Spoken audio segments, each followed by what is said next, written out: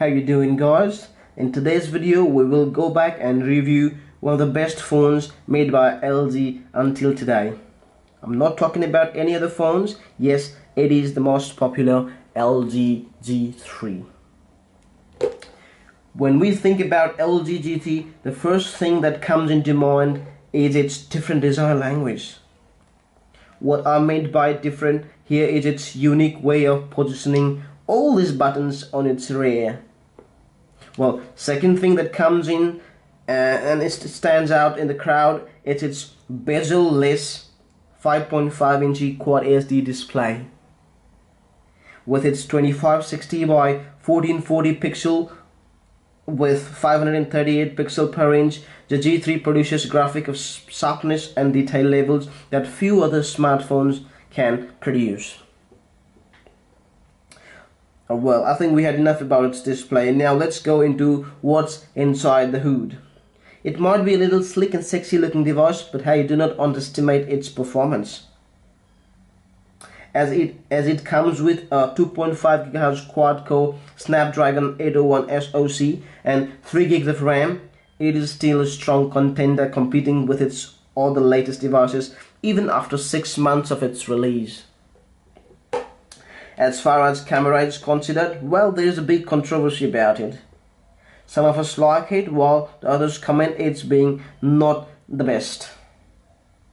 Well, it comes with 13 megapixel rear facing and 2.1 megapixel front facing camera. The rear facing camera includes optical image stabilization and yes, a laser autofocus with dual LED flash.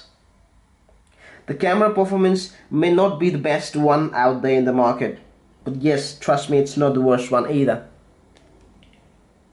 How about battery? Well, I've had used this phone for at least 3 months as my daily driver, and trust me, 3000 mAh removable battery. It will still last you all long day if you are a moderate user. And yes, it comes with wireless charging too. It comes with all other basic features like micro SD card extension up to 128 gigs, knock codes to lock and unlock the device, a decent stereo speaker in its back, 3 different colors, comes white, black, and this golden version here. Well, it doesn't come with waterproof though, but who really cares? I don't take my phone when I go for swimming. Anyways, in a nutshell, it is still a device to be considered if you are thinking of buying a new smartphone. Well, it depends on you and your budget too. I think I'll say yes out, but will you also consider it and go for one? Well, let me know in the comment section below. Until then, I will catch you later, guys, in another video. Wait, don't close the window yet. If you liked what you just saw, don't forget to click on the like button. And if you are interested in any of my past or future videos, please do subscribe my channel. It's easy to remember. KTM Tech. KTM TECH. Alright, see you guys in another video. Thank you.